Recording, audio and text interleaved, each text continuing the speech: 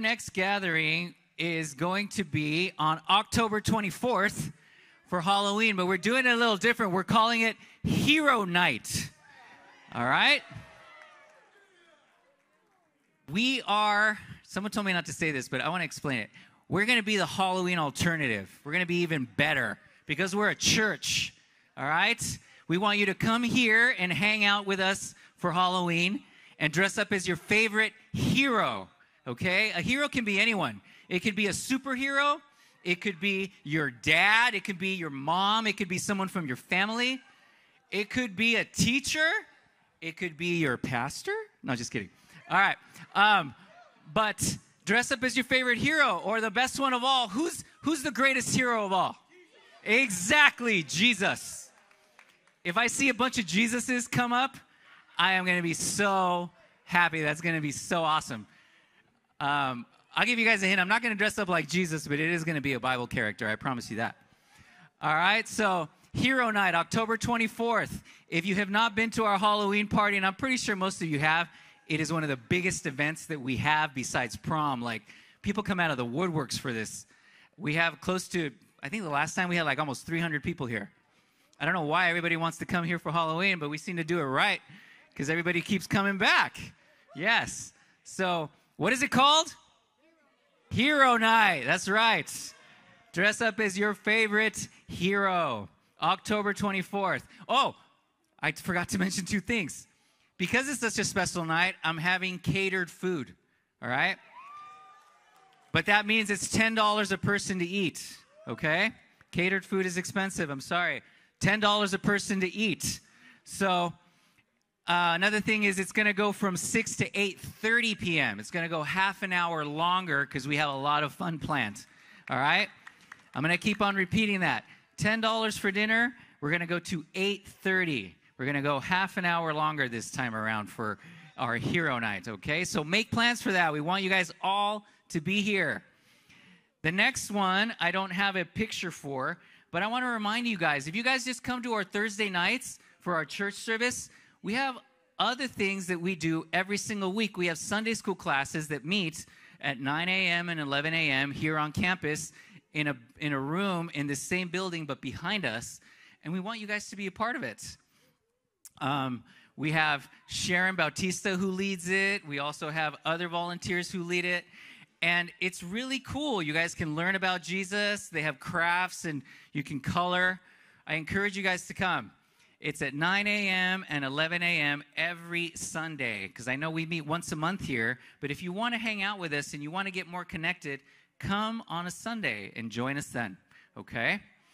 Last thing, this was an unexpected one, but a very good one. Who here speaks Spanish? Okay, this is mostly for the family members and volunteers.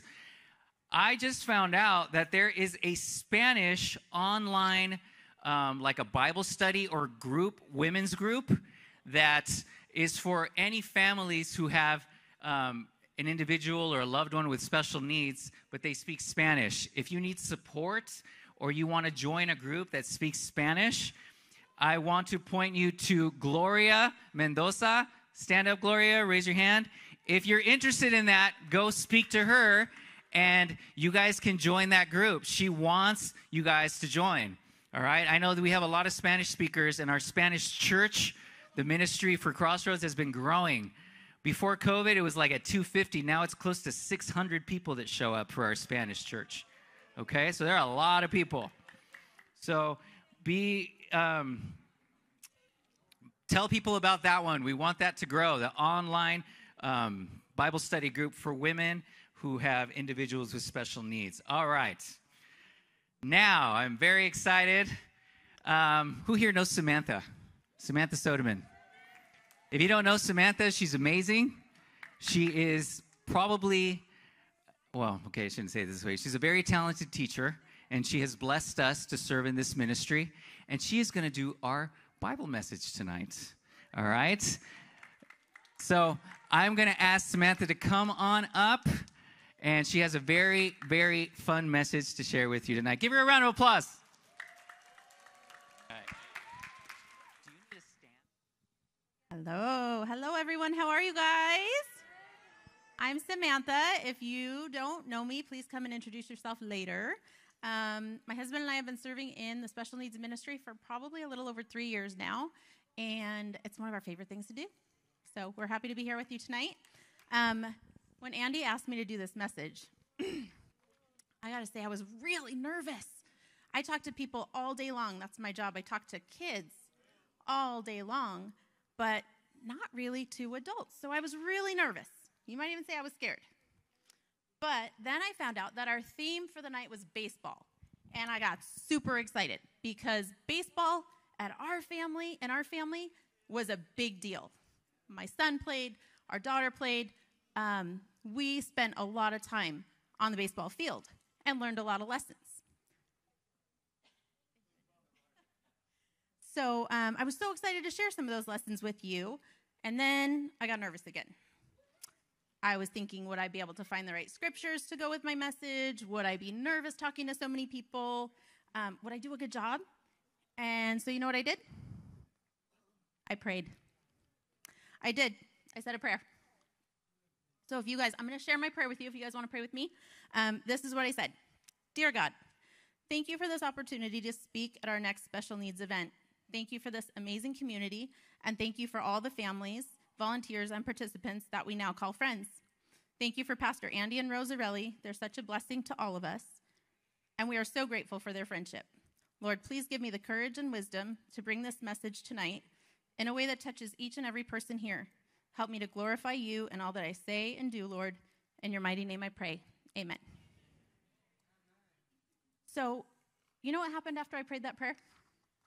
I got the weirdest, the best sense of peace that just kind of fell over me. I wasn't nervous anymore. I'm nervous right now, but I wasn't nervous then. If you only remember one thing that I say tonight, remember that experience for me when I was nervous, when I was scared, I prayed. Who out there likes to do that when they're nervous or scared, or remembers, I should say, to do that? Good, I see a lot of hands up. Why do we pray? Why do we pray? For strength, for wisdom, for knowledge. I love it. Why else? Protection. I love it. Why else do we pray? When we're anxious, yes, or scared or nervous. Why else? Say it again, honey. One more time. If you're mad, you can pray. Yeah. Did you know that you can pray to God when you're mad? Even if you're mad at him, he can take it. He is a big God, and he understands all of our feelings. Raise your hand if you've ever been a little mad at God. Or maybe mad at your situation. That happens to me too. Does anyone ever just pray to be grateful, to say thank you to God for all of the amazing things in your life? That's an important one. We have to remember to not just come to God with our burdens and our, when we're upset or when we're anxious or when we need him for something. We have to remember to come to God when we are and tell him how thankful we are for the things that we have. So that's a big one for me. What happens when you pray? Does God answer your prayer like that? Does he give you always what you want? No, not always. How many of you out there have ever prayed a prayer over and over and over again, asking for something, and God said, not yet, not yet.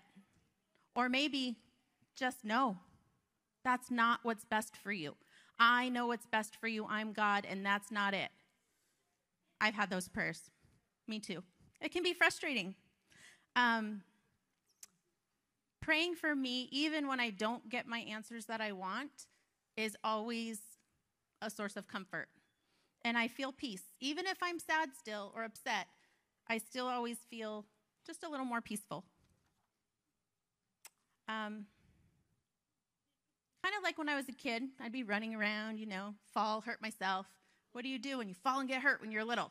You run to your mom or dad, right? Or whoever is your guardian, whoever's taking care of you. That's what I used to do.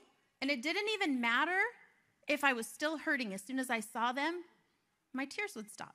Or maybe my tears would perk up a little bit because I'd get more attention. But they would make me feel better. They just comforted me. And that's what God wants us to do with him. He wants us to go to him so he can comfort us. He's our Abba Father. He loves us more than we can ever imagine. And he doesn't want to see us in pain. He doesn't want to see our hearts break. But he knows what's best for us. So the one thing that I forget to do, and maybe you guys do too, is sometimes I forget to pray. Do you ever forget to pray? Like when you're in a hard time, or when you have a lot to do, or when you're prepping for a message that you're very nervous to give. I forget to pray sometimes. And we have to remember to seek him. That means we have to talk to him. We have to pray to him. We have to ask for his help. And we all have to remember to do that. Can you guys remember that? All right. Okay. Who likes baseball? Who out there loves some baseball? Andy kind of jumped ahead of the game, but my question for you tonight was, you have a favorite team? Who likes the Angels? What about the Dodgers? Where are my Yankee fans? Woo! All right. Lots of different reasons that we choose a team, right? A favorite team. Those are some players up there. Next slide, please. But what makes people choose their favorite team? Sometimes they have a favorite player that plays for a team, and that's why you like that team. Maybe your family has always loved a team, and you just kind of inherited that. Maybe you like the mascot or the color of the team or the location. We live in California, Southern California. We have a lot of Dodgers and Angels fans, right? Well, my husband and I actually weren't born in California. We were born in New York, and it's kind of like a religion there. You have to like the Yankees. I don't know who the Mets are, but the Yankees, that was our jam. So, next slide. I had to give a little love to my Yankees out there. Where are my Yankee fans? Thank you. No booing. This is church. But even though we like the Yankees and we still root for the Angels and some other teams, my favorite teams to watch were always the teams that my kids played on, that our children. I always say my kids. They're our children. And I always used to love watching them play. Those were my favorite teams. I love to cheer my kids on. I love to watch my husband coach when he could. I love to see how excited they would get when they would make a great play or win a game.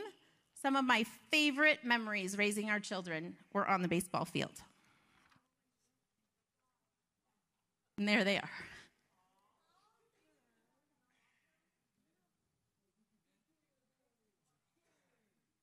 Sorry, my computer wasn't working. We're doing this by paper tonight.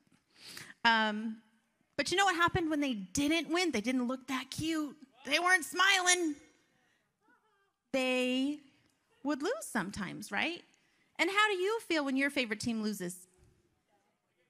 You get mad. What else? Sad. Angry. Anyone cry? Yeah, it happens sometimes. I might say I've probably seen Mr. Soderman cry a time or two about a team losing, or I don't know, maybe. Yeah, we felt all those feelings too. And the truth is, we weren't really following Jesus at that time, so I didn't always act like Jesus might have wanted me to during some of those times. Not really proud of that. Next slide. All right. Who likes roller coasters? Oh, you guys are so brave. I do not like roller coasters. No. I don't do well on roller coasters. But as I was wrestling to write this message, my nerves were getting the best of me, and I realized that I kept feeling excited and then scared, and then excited and then nervous, and then excited, and I was like, hey, I remember a time when I felt like this, when I used to watch my own kids play. I was so excited to get to their games. We got uniforms cleaned. We'd get to the game, and they'd get out on the field, and then I'd get nervous for them. If they had a great game, it was awesome. We would celebrate. If they had a hard game, sometimes it was really hard. to go home with them that night. They'd be upset. And the ups and downs of all of these emotions, kind of like riding a roller coaster without the fun, it was exhausting. It was really, really tiring for me. And I wished, when I was thinking about that, I wished that I had been following Jesus then like I am now. I wished I had had the peace that Jesus gives me when I pray, when I was sitting there on those bleachers, when I was watching them strike out, when I was, feeling for them on the field as they were getting yelled at by a coach. I wish I had had that peace because I think I would have treated it a little bit differently. Do you guys have anything in your life that might be taking you on an emotional roller coaster like this? The highs and lows and sadness and anxiety. I see some hands up there. Shout it out. What's going on? Oh, cancer. Yes, horrible. Injuries, heart attacks, family, friends, sick. All of those things, right? They just take us on that emotional roller coaster. I hope that you guys are praying through those times. I hope that you are remembering to pray. If you allow Jesus to comfort you and bring you that peace, I think being on Team Jesus is a pretty good place to be. All right. So as I was kind of doing this and thinking about baseball and the emotional roller coaster and thinking about my walk with Jesus, I realized baseball and my walk with Jesus have a lot of similarities, even some differences, and I wanted to share those with you guys. So when you play baseball, you need equipment, right? What do you need to play baseball? You need catcher's gear. My son was a catcher. That stuff's not cheap. You need a helmet to protect your head. You need hats. You need uniforms. You got to look good on the field, right? What else? You need a bat. What are you going to hit with the bat? Lots and lots of baseballs. Those are not cheap either. So if you show up to the field with none of those things, will they let you play? No, they're not going to let you play. It's not safe, right? What I realized, though, about my walk with Jesus is that we also need some equipment to follow Jesus. But the difference is we don't have to pay for it. It's something that God gives us, like a gift. The first thing that you need in your walk with Jesus is faith. And what do I mean by faith? Next slide, please. So Hebrews 11:6 says, without faith, no one can please God. Anyone who comes to God must believe that he is real and that he rewards those who truly want to find him. Whatever challenges we face in life, we need to trust that God has a plan for us, even in those hard times.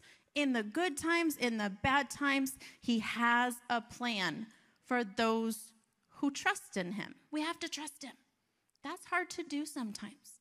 Raise your hand if that's ever been hard for you. Yeah, that's tough. The second thing that God equips us with, or gives us, is prayer. We talked about that a little bit already. God gave us a way to talk to him. We can't see him or feel him sometimes, but we can talk to him and even ask for his help when we're struggling. But he's not going to just show up in our life and fix things for us. We have to ask for his help. Okay? We have to ask and we have to want him to do it. Okay? Next slide, please. Ephesians 6:18 says, pray in the Spirit at all times. Pray with all kinds of prayers and ask for everything you need. To do this, you must always be ready. Never give up. Always pray for all God's people. I will tell you that I struggle with that sometimes. Praying for people who are not kind to you is hard. Praying for people who want to hurt you is so hard. But it says we must pray for all God's people. And the third thing he gave us, the Bible. Inside of this beautiful book are scriptures and lots of stories where Jesus just is so kind to us. He knows that we don't know very much. And if I'm being honest, I don't feel like I know anything some days. But one of the things that our family uses since we started following Jesus is it's all in the book. Yep. If you have a problem, if you're struggling with anxiety, there's a story in here for you. If you are struggling with sickness or, problems at work, there's a story in here for you. And you know what makes me feel good when I read some of these stories?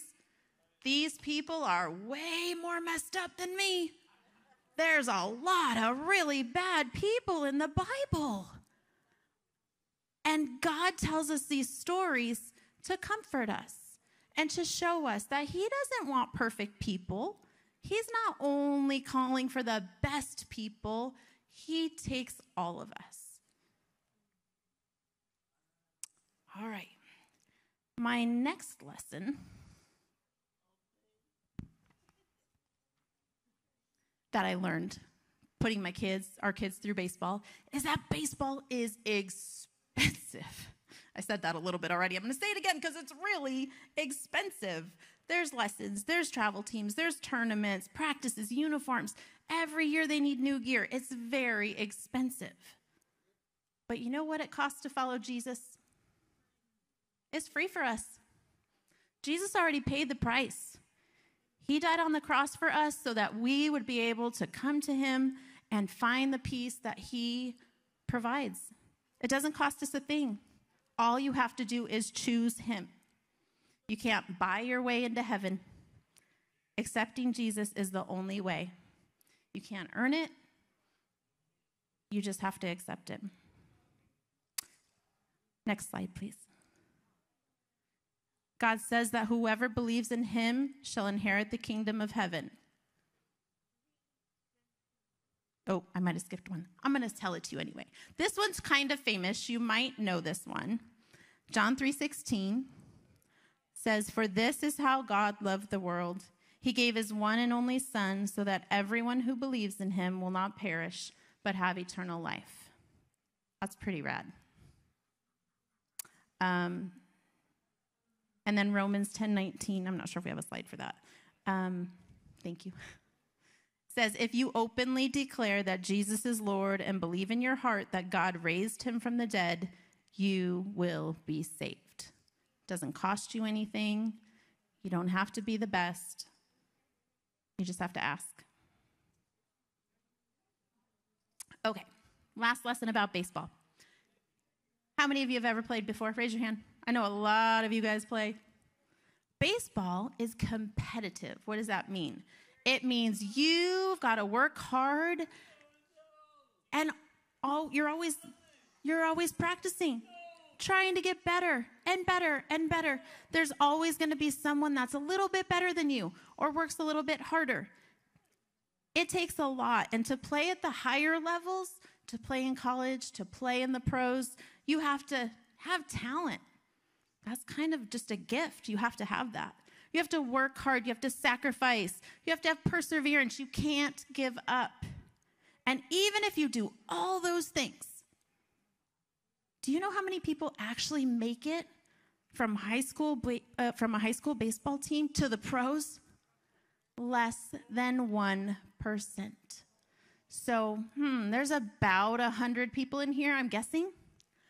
Let's say this whole room, you were all on a high school baseball team. And your dream for all of you is to go to the big leagues. You want to play for the best team, the Yankees, right?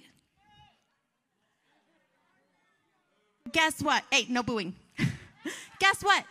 Even though it's all of your dreams, 100 of you, only one person gets to do that. Does that seem fair to you? You all worked this hard. You all sacrificed. You all had perseverance. You all have talent. Does that seem fair that only one person gets to go? No. But life's not fair. It wasn't meant to be. But guess what? Jesus doesn't do that with us. He wants every single one of you. All of us. He wants all of us to follow him. He doesn't have tryouts. There are no cuts. He doesn't take only the best 1%. He wants every single one of us. All you have to do is just choose to follow him. Is there one more slide at the end? Oh. 1 John 5:1 says, everyone who believes that Jesus is the Christ has become a child of God, and everyone who loves the Father loves his children too. Did you see that first word? Everyone. Everyone. Isn't it pretty amazing to know that you don't have to win God's heart? He already loves you more than you could ever imagine.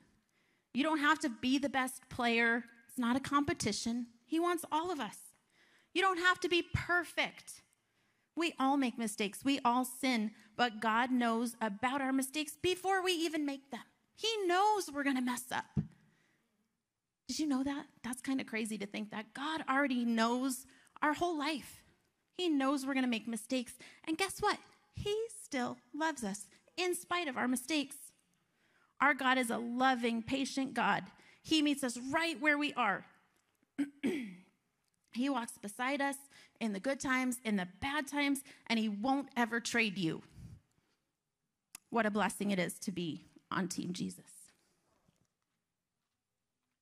Thank you, guys. Sam, what about that video? Did you still want to play it? Let's play the video, and then why don't you explain why you want to play that? Okay, so I put a little video clip in here. Sorry, I tried to shorten it. It's like a minute long. How many of you know Albert Pujols? Anybody know him? Yeah, pretty famous baseball player, right?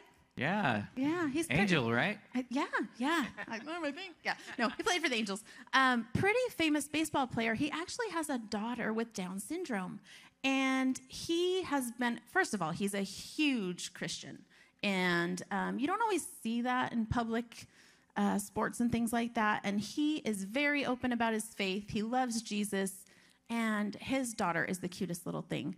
And he has a foundation for people with special needs. And I just think he's such a great person. And I wanted to share just a little clip of how he interacts with some of the other players on the field. All right, can you play that video?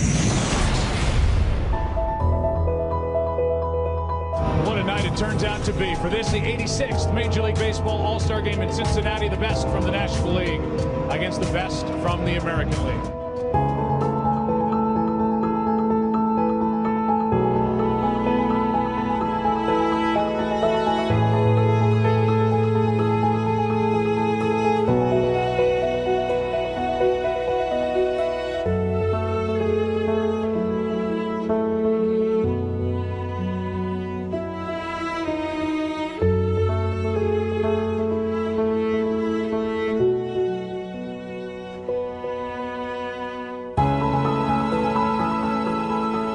Jack is really a young and promising player. He just, I'm wishing the best. And, you know, what we did last night, it wasn't even like planning. It's just something that they just happened natural. If I would have seen him down the street the same way like I see him this morning, having a daughter with Down syndrome, I know how special is that. And that's my passion, being around those kids and those adults. And it's pretty special to see him here and knowing him and his family like I have now.